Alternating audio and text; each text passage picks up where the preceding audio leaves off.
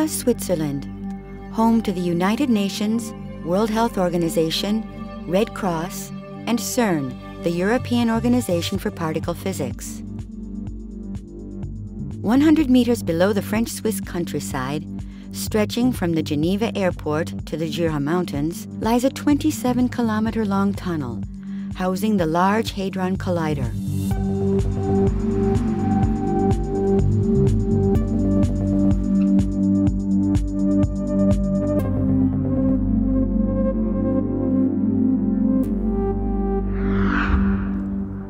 Inside the tunnel, protons are accelerated to nearly the speed of light by strong electric fields, guided by superconducting magnets and made to collide at 4 different locations.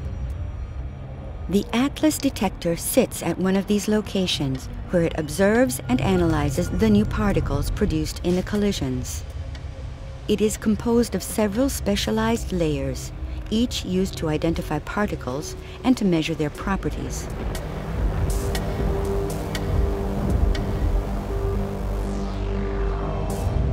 Here, at the heart of the collision, is where the mystery lies. The discoveries made in ATLAS will answer some of our most fundamental questions. Why do particles have mass?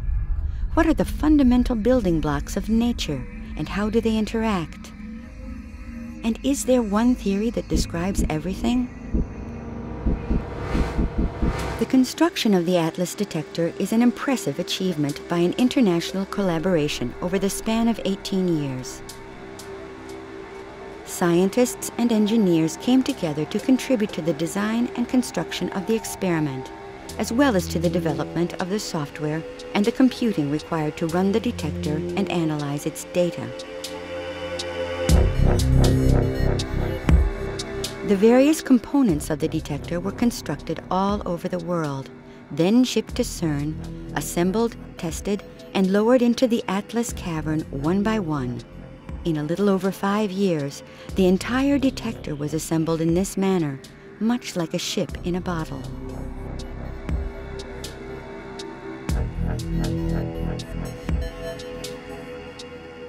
Here we see the assembly of one of the 8 ATLAS superconducting toroid magnets.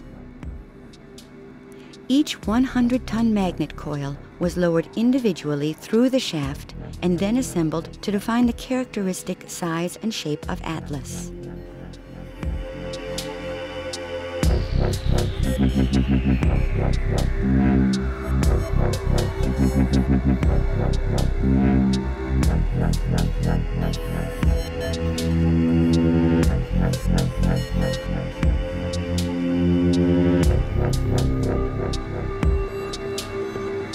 The central components of the detector were assembled individually and then slid inside the magnet structure. They include calorimeters to measure energy and, at the very center, a tracking system designed like a precision camera to take high-definition images of the tracks of charged particles. If the detector were a camera, it would be a 100-megapixel device capable of taking 40 million photos per second.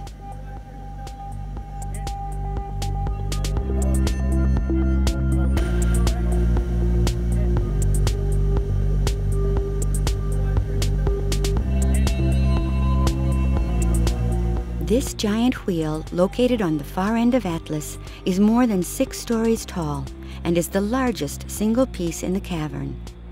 It completely closes the end of the detector so that absolutely no remnants of the collisions can get out undetected. Despite its enormous size, the positions of its internal components are known as accurately as the thickness of a few human hairs. The completed ATLAS detector is 27 meters in diameter, 46 meters in length, and weighs 7,000 tons. That's equivalent to the weight of the Eiffel Tower in Paris.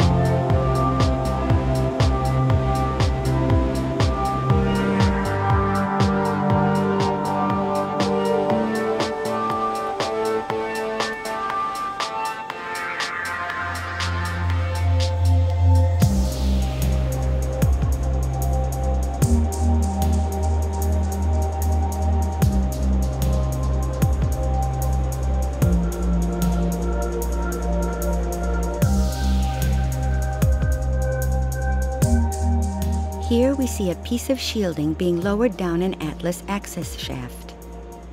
This strong tube encircles the beam pipe inside which the collisions occur and is designed to maintain the integrity of the beam and to protect the sensitive components of the detector near the beam line.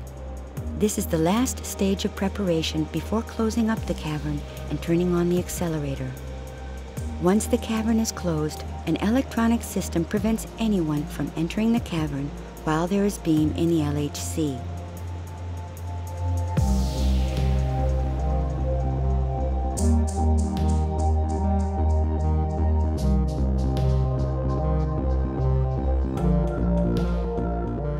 "93 meters above the detector floor, physicists in the Atlas control room prepare the detector for the injection of beam.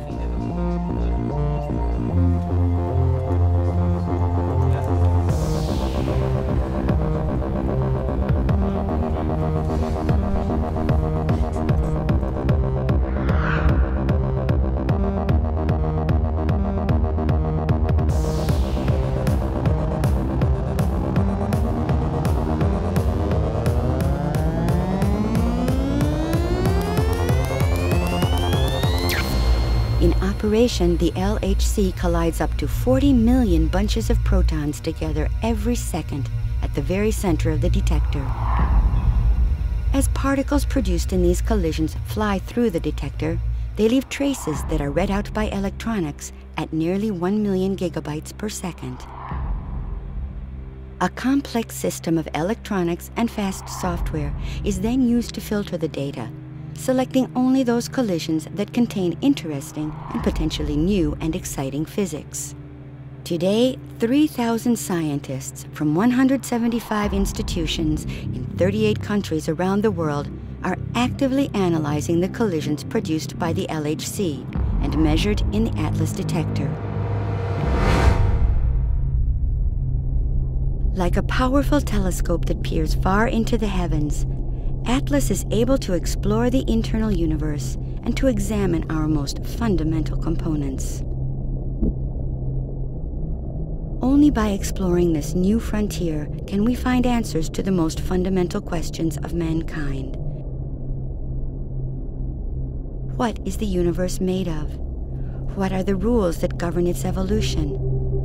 What are its origins? And what is its destiny?